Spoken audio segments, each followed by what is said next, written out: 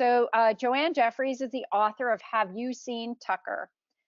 Jo Ann was born in Roswell, New Mexico. Jo Ann grew up in a military family. It was on a brief layover in Hawaii on her way to Japan that she fell in love with Hawaii. Years later, she found her way back.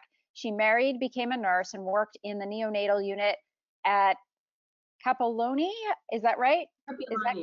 Kapiʻolani Medical Center as a coach and referee for the American Youth Soccer Association. She enjoyed helping children develop positively and gain confidence in themselves. Jo Ann has taken Hawaiian language and culture classes and volunteering at the local Punana Leo preschool helps her further her learning of Hawaiian. Her writing focuses on events in Hawaii as well as other stories that have ties to Hawaii. She currently... Well, thank you for that introduction, Stacy. I appreciate that. Although now I currently reside in Idaho, and I wrote Have You Seen Tucker while living in Idaho. I had a pretty big tuxedo type cat that went missing one weekend, and we looked and looked and looked, and I was so sad about this book about the cat being missing, so I wrote a little something about it, and it turned into this book. So I'll start reading. Mary loves to play with her cat, Tucker, but sometimes he goes exploring and gets into trouble.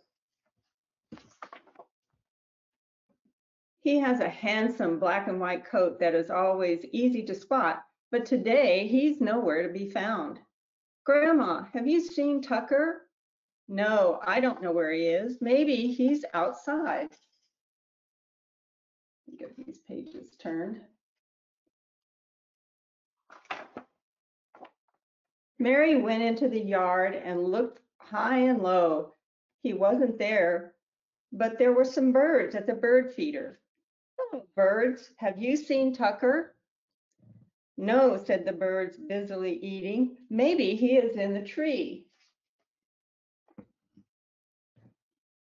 I'd like you to see this artwork. It's really pretty. The illustrator did a great job. Mary went over to the tree and began to climb the branches.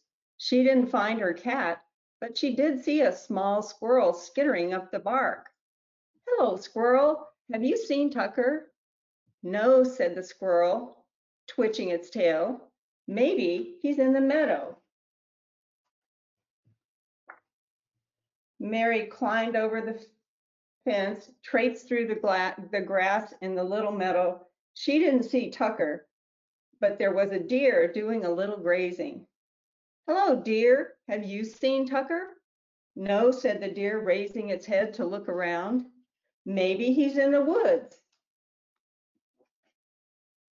Mary walked into the woods and peered around. There weren't any cats hiding there, but she came across a handsome pheasant foraging for berries. Hello, pheasant. Have you seen Tucker? No, said the pheasant indignantly. Maybe he's on the hill.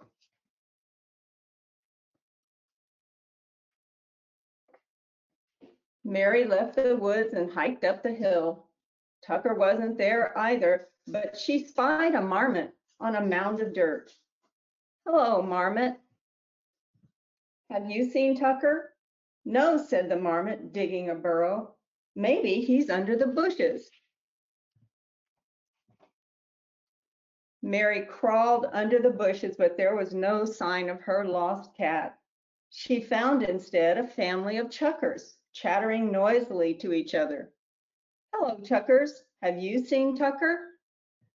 No, said the chuckers, running around. We're afraid of him. Maybe he's in the garden. Mary was getting tired and worried that she would never find Tucker. In the garden, she searched up and down the rows of plants, but all she saw was a mouse munching on some leaves. Hello, mouse, she said sadly. Have you seen Tucker? No, said the mouse with his mouth full. Maybe he's in the house.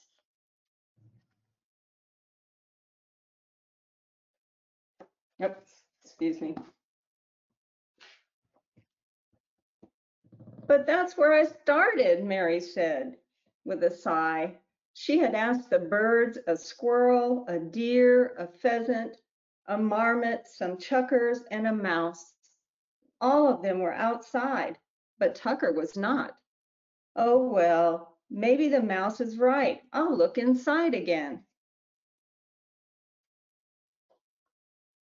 Mary went inside, looking a little worse for wear, and there was her cat, sleeping on the rug. There you are, Tucker, Mary shouted with joy as she swooped him up into a hug. Now we can play. That's the end of the book and the story. In the last couple of pages of the book, I've also written a page with just a few suggestions on how to find your lost cat and a few suggestions on how to be a responsible pet owner.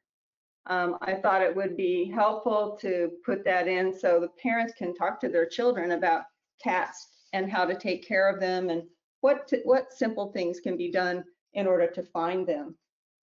And I also had an endorsement from the Ontario Feral Cat Group, which is located in Ontario, Oregon, and they wrote a nice piece about the book at the end. And I worked with them for a few years. But that's the story of Have You Seen Tucker? So are there any questions? Let me check the questions box here. I wanted to, when you wrote the book, what was the, what was the desire? Is the desire for school children or for parents? I mean, how did you have plans for the book or just wanted to share the story? Actually, I just wanted to share the story because I really missed that cat. It was interesting. The cat appeared at our house one day, just jumped right out of all of our daylilies in the front and stayed with us for a couple of years before he went missing. He was a pretty big cat and he was a real friendly cat. And when he left and we couldn't find him, I just thought I'll write this down and see where it goes, and held on to it for a couple of years. Excellent. I think a lot of organizations, well, before COVID, and maybe something like this, a lot of organizations do Zoom type calls with their volunteers and with children's groups. Maybe this would be something that they would want to use for that. It may be. I've worked with the Ontario Feral Cat people for a number of years when we lived in Idaho prior to us moving back to Hawaii. We've just been back now for a little over a year. And it was a good group, really liked what they were doing and how they were doing things. It's totally nonprofit, as many of these organizations are. So it was good working with them, yeah. Here's a question for you. Was Tucker an indoor only cat? Was one of the, let me see, was one of the end notes you made to keep all friendly cats inside only? No, yeah, Tucker was not an indoor cat at all. He was actually, he lived in our garage. We had 2 indoor cats and couldn't really mix the 2. And so we had a little cat door that he could come in and out and go, because he just wasn't suitable for total indoor as far as where we lived and how he had lived before. So, but I do think that most pets, if you're going to have pet cats, you might want to keep them inside more than outside, especially in areas where we live like we did in Payette, where there's a lot of wildlife out there that might be harmful to cats. So. Tucker in real life after he went missing? Pardon me? Did you find Tucker in real life after he went missing? No, we never did find him. We have some suspicions, but no. Yeah. And that was the sad part. So, but I didn't put that in the book. Yeah. Well, everybody, asks lots of questions here. Sure. All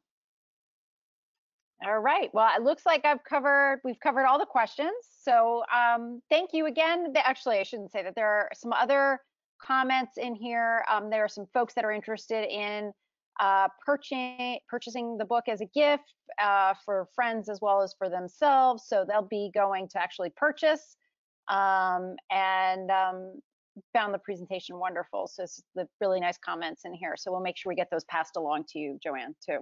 I appreciate it, and thank you for the opportunity.